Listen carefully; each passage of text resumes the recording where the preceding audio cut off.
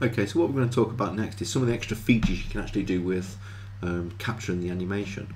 I'm just going to go back to a big red one. Okay, let's just grab this.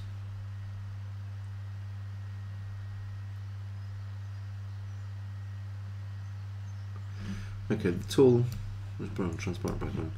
The tool actually separates out and works out all the masking for you. Before you had some controls where you controlled the masking, but now the tool actually handles the masking to give you very deep, opaque explosions where required and transparent fading out, as you've seen, nice and clean, onto different coloured backgrounds.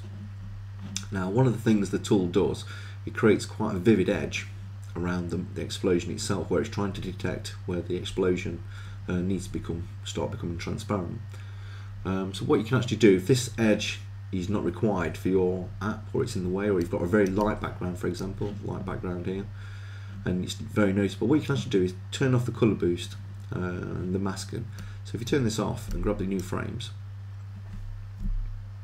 like so, what you'll actually find is the tool actually softens the edge towards the edge of the masks, the mask towards the explosion. So you can see now it's not so harsh, the mask. So if you've got very light backgrounds, that's probably the option you'd need to choose to generate your explosions. And again, if you wanted it nice, bright, tight masks, leave it turned on. For most cases, most instances, that's okay, and typically explosions happen very quickly in your game, so you wouldn't notice them, but some specifics you may need it switched off, like so. Okay, so again, we've got a lot more controls now over all these frames. I'm just going to quickly say, well, actually, I just want 12 frames, rejig to my 12 frames. I'm going to export this out straight into Game Salad over 40 frames a second. I'll make it 30 frames a second. I'll do some random sizes this time. Export this out. Instantly take my 12 frames into Game Salad and create my explosions. And this time you can see there's different sizes happening this time. And again, that's just in the project file.